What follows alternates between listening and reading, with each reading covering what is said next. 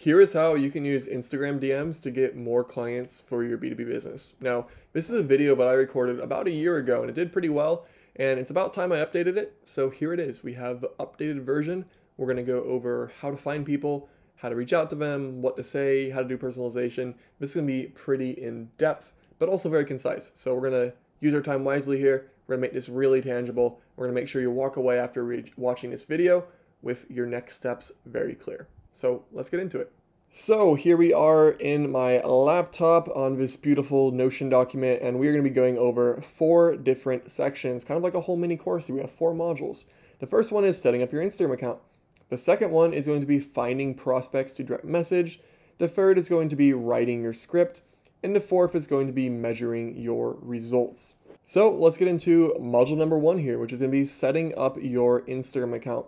Now, a little bit of human psychology. Your Instagram account matters. Consider if you got 2 direct messages that both said the exact same thing. Account 1 has 10,000 followers, they have content that's highly related to what they're offering, and they seem very interesting, well-known, and kind of an authority in the space. Option number 2 is going to be a private account, 20 followers, 5 posts, and all of them are in the last week. Obviously, account 1, account A is who you're going to trust. And I know the response to this is, well, I don't have 10K followers. Well, that sucks. And it's going to be harder if you don't have 10K followers. Me saying that there's a magic formula to have no social proof and to do well with DMs would be lying to you. Can you get clients without much social proof? Yes. Will it be harder? Yes. So the trick is to power through and to build a real asset that has value. That way you can get the best results, but you still need to start. So it's not an excuse to not start today. It's just something to take into account when you're looking at the results you're getting. So what type of account should you use if you're starting out? Option A, we have a personal account. Option B, a business account. And option C, what I call a hybrid account. So let's go through these. A personal account is the account where you post pictures to your mom, your girlfriend, your friends. It's just a pure personal account. Option B is going to be a business account. This is going to be an account that's named after your business, has your company logo, and it's just your business. It's not you. Option 3 is going to be a hybrid account. My account, which I'll have a screenshot somewhere here, is what's considered a hybrid account. It is about my business, but it's tied to me. It's essentially a personal brand account. And this is what we want to use. So you can use your personal account. If you had to choose between business and personal account, personal will convert better. People like talking to a person, not just a random business page. But ideally, we do want to have a hybrid account, which is like a personal brand account that's our business and us in combination. Now, if you don't have an account, here's the basics. Start by looking at industry leaders in your service, niche, segment, whatever you want to call your market, and consider what do their profile photos look like. Probably headshots. What type of content do they have? Is it case studies? Is it blogs? Is it tutorials? Is it posts of them? How are their bios written? Are there any patterns? What are they saying? Is there one call to action? Is there 2 links? And where are those links going? Is it going to YouTube? Is it going to an email list? Is it going right to their offer, to a calendar link? And then follow them as well and look at the stories they post. What are they doing to actually get people engaged? Now, the very bare basics, and this won't be like a personal branding 101 course, but we're going to use some common sense here. Sophisticated username. I Heart Motorcycle 748 is probably not the best name to do outreach from. So a sophisticated username, probably your name. A clean headshot. Guys, specifically girls, you know what you're doing, but guys, no glasses, no hat, stop looking away from the camera, like a clean headshot. Not a corporate one either, just like a clean headshot. Bio with social proof, ideally, maybe mention the amount of clients you worked with for years in business. If you don't have it, it's okay too. And a very clear, here's what I do. It shouldn't be like, here's all the ways I'm great. It should be, I do this for this person. For example, here's your example. There we go. Stories, showing social proof. If you could add story highlights that show case studies or testimonials, great. Content related to what you sell, either on stories or in posts. And lastly, follow people, like content, be a real user. If you just make an account and you don't do anything on it and you then start DMing people, Instagram's like, hey, what's this guy doing? Kind of fishy, and that's not good. So be a real person. And there we have it. That is setting up your Instagram account. Now, module 2 of this YouTube video, which is finding prospects to DM, and we're going to talk about 3 different ways of finding prospects. If you don't know what a prospect is just somebody who matches the customer profile you want to reach out to, and that is a prospect. So, first one is looking at the followers of your competitors. So you find a competitor or a page that has the similar followers that you want to reach out to. This could be like a software company. For example, if you sell cold email services, the followers of Instantly, Smartly, Lemlist, Mailshake, QuickMail, Woodpecker. Influencer related to your industry. For example, if you are selling systems automation, maybe you look at like Jordan Ross or Avia Bavala, or a podcast related to. If you're targeting high net worth entrepreneurs, maybe look at like Entrepreneur on Fire and the followers of that. So it could be a competitor or a page that has a lot of people that the ones who following it are likely to be someone you can serve. We then want to look at their top engagers. These are people who comment on their posts. These are people who like their posts. And we're going to take those account. We're going to take them through a validation process to make sure it's someone you can help. We don't want to waste our DMs on people we can't help. And we really want to have quality because there are tight restrictions on DMs on Instagram. So we want to make sure every lead has the best chance of working. So what do we consider? Does their bio or the link indicate they have a business you can actually help? If you work with dentists and they do landscaping, invalidated. Do they appear to be in a country you can serve? I don't know if you work with businesses that are based in some random place like Tuvalu. Probably not. So are they in a country that you can actually serve? Do they look like someone you'd work with? If they have a bunch of pictures of them doing inappropriate activities, I won't say anything because YouTube will demonetize me, you probably don't want to work with them. And these are the filters that, things I would consider, but also depending on what you're looking at, followers might matter, maybe traffic on a website, whatever. So choose whatever filters you want, but we want to take them through a validation phase. And then finally, add these people to a spreadsheet. That is your list. This is very easy. Do not overcomplicate it. Number 2, hashtags. Make a list of hashtags that your ideal customer is likely to use. Let's say that you're selling sales consulting. You could look up hashtags of a sales influencer. For example, hashtag Joey Gilkey. You could look up hashtags related to sales, like hashtag remote closer, or hashtags related to a book about sales, hashtag fanatical prospecting. So we could take these lists of hashtags, and then we could find accounts that have posted with these hashtags, and we could run them through a validation process. Same thing. Does their bio indicate that there's someone you can help? Does their link in their bio indicate they have a business you can help? Are they in a country you can serve? Do they look like somebody you want to work with? And then other filters. Add them to a spreadsheet. That is your list. Now, as a bonus, if you find somebody who is a great fit, look at the other hashtags they're using and consider adding that to your hashtag list to build more similar people. Method number 3, finding context somewhere else and sourcing Instagrams. Now, this would be if you already have a list building process made from cold emails or cold calls, physical mail, whatever, you would just find your contacts initially and then look for their Instagram. Now, if you don't already have a way to get contacts, I actually have a tool that can help you get contacts around a very specific ICP. These are clean, verified contacts that are ready within hours. It's contactquack.com/scrape. Pricing is really competitive, and it's very fast and easy. So if you don't have a list process, check out Contact Quack. There's also a link below. Now, take your list of contacts, whether you got them from Contact Quack or you got them from your own tech stack, and then what you want to do is go to their website and try to find if there's a company page linked. If there is, add it to your list.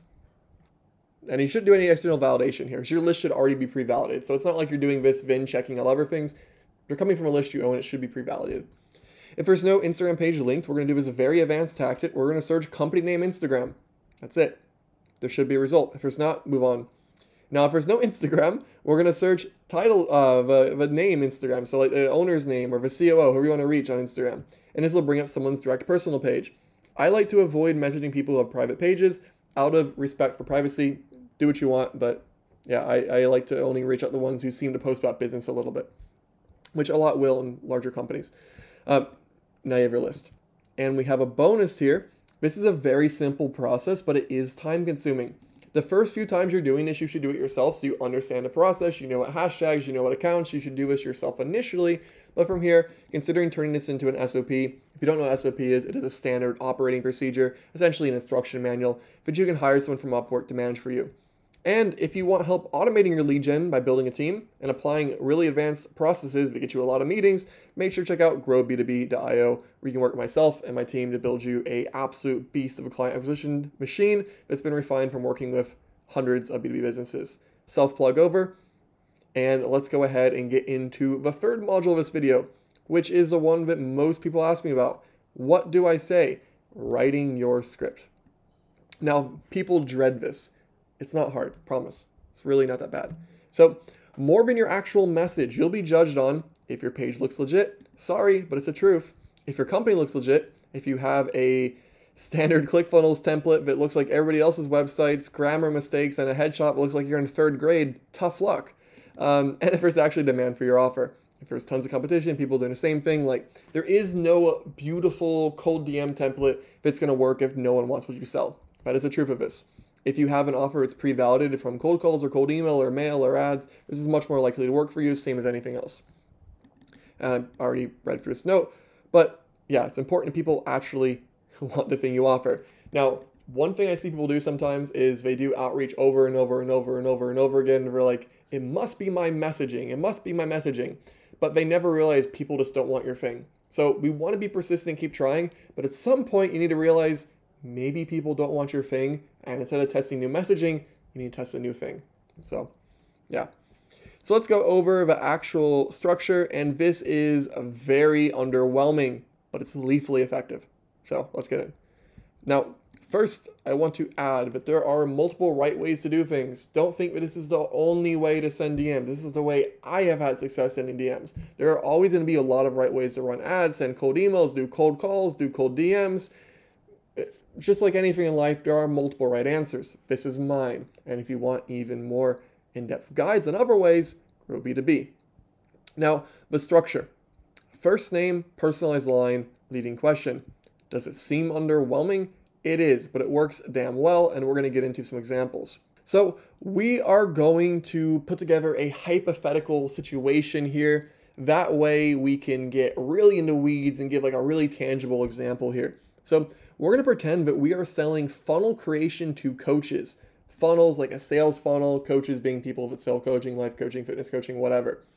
And let's say that we're finding these coaches on #LifeCoach. How do we find them on #LifeCoach? You're skipping a video, aren't you? Go back up where I show you how to find people for hashtags. So we're finding them on #LifeCoach. If I can find where I was in my document, maybe I'm blind. All right, here we go. And first thing is to figure out what our leading question will be.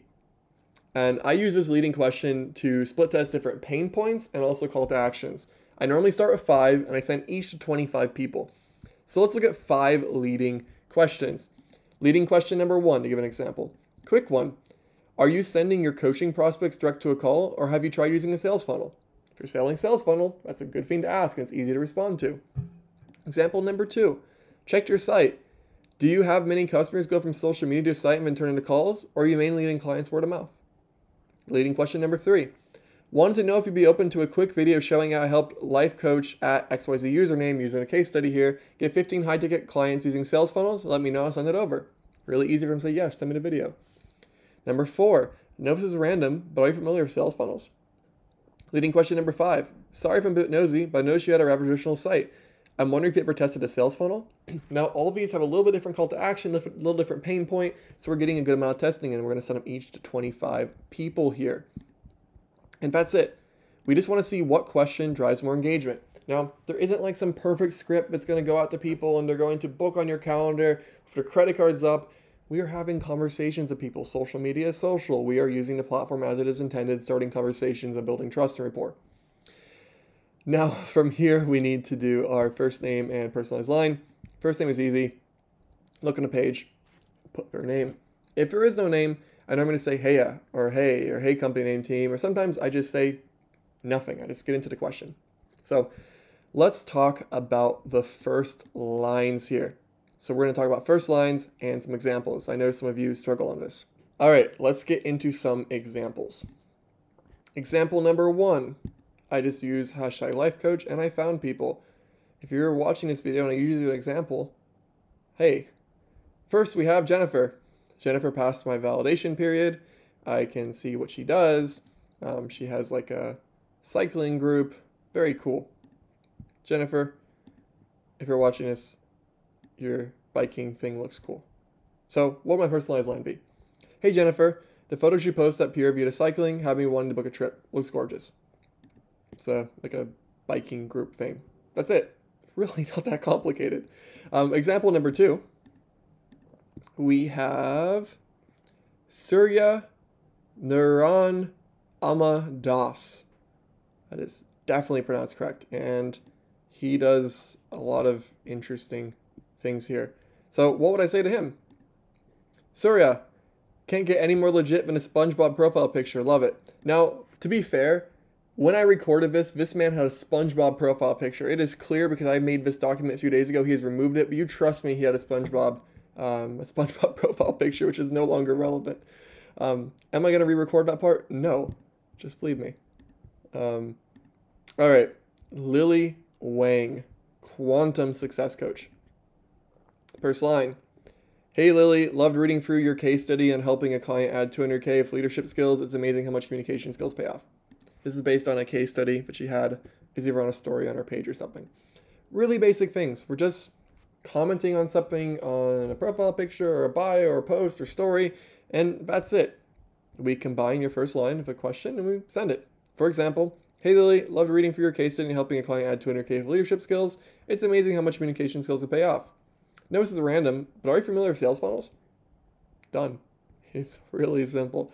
So let's talk about measuring results. This is part 4 here. Now, we're not going to go super in-depth in tracking. Again, I'm going to self-plug here because I'm also a salesperson teaching you sales stuff. And at growb2b.io, we have awesome resources on tracking. But I'm going to give you some guidance, even in this video. You should set up some type of basic Kanban board, Trello, Notion, Asana, Airtable. These are just a drag and drop boards where we can track progress, or a spreadsheet, track how many DMs you send, as well as where you source people and what leading question you use. Testing is not useful if you're not taking data from that test and making yourself better. We want to get better, not just do the same thing over and over in randomness. And then from here, we let that data tell us what audience perform best, as well as what leading question works best. And once you have some leading questions that are winning, remove non-winners, and make more variations based on a winner. If it's a call to action that's always working, make more based on a call to action. If it's a pain point, make more poking that pain point. And continue this process, and you will see better and better results. Now, I'm going to emphasize this. It sounds so simple. I see a lot of people who say, oh, I should be split testing. If they split test, but they don't think that the point of split testing is getting better. And if you're not removing things and adding things and actually looking at the data, you will not get better. And then finally, make sure you're tracking the amount of clients you sign, as well as your client lifetime value in terms of revenue and profit. This will give you metrics to eventually scale by removing yourself. If you don't know what a customer is worth and you don't know how much it costs to get a customer, how can you hire people or multiple people to do this for you and actually have any idea about profitability? So thank you for coming to my TED Talk on sending Instagram DMs. We covered a lot here. Don't overcomplicate it. It works well. And give it a test. If you have any questions, leave them in the comments. Or if you want to work more one-on-one, again, growb2b.io. That's where myself, my business partner Felipe, and my team help you people out with your prospecting. And if you enjoyed, like the video, and I will see you in the next one.